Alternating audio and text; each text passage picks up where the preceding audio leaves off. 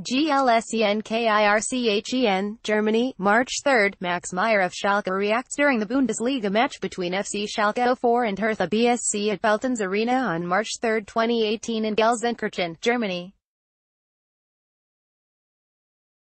Photo by TF Images. TF Images via Getty Images. Max Meyer has completed a move to Crystal Palace after being released from Schalke. He has signed a 3-year deal with the club. Schalke say goodbye. Meyer wasn't driftwood that the club wished to dispose of.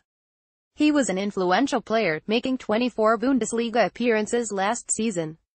Indeed, he even started his senior career at this club, making 146 league appearances since 2013. At first, Meyer played as an attacking player, and he did score goals. However, he has since been converted into a deep-lying midfielder. He has relished getting stuck into defensive duties, and can now perform playmaking roles from deep.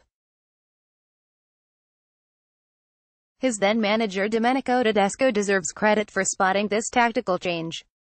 A young, adaptable player is such a precious thing to have in the modern, constantly evolving game. Unfortunately, Meyer argued with the board after criticizing the sporting director Christian Heidel, a relationship that was strained further by high wage demands. He had even had arguments with his manager Tedesco. His actions here rather marred his otherwise sparkling beginning to his career.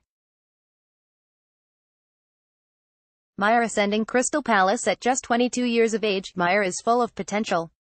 He now arrives fresh-faced into the Premier League with the opportunity to take his game further.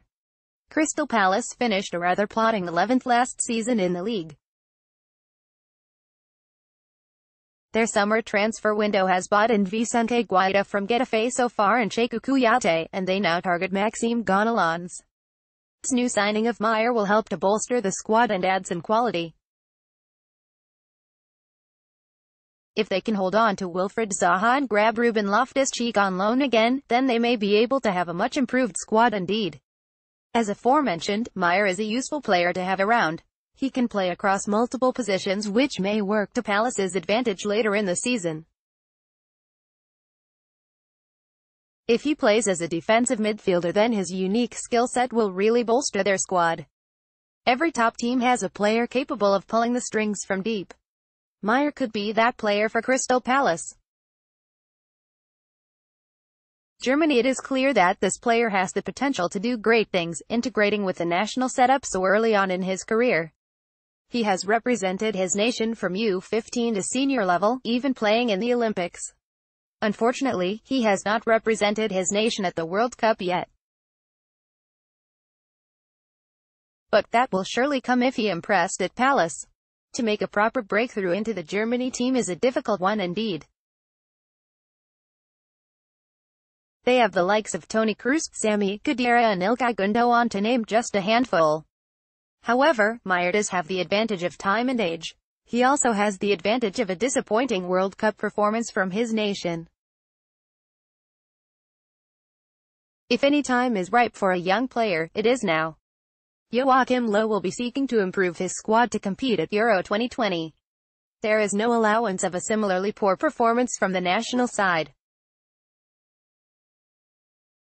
So, this opens the door for change.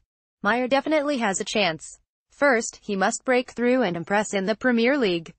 Surely then he will go on to highest stages of football. Main photo.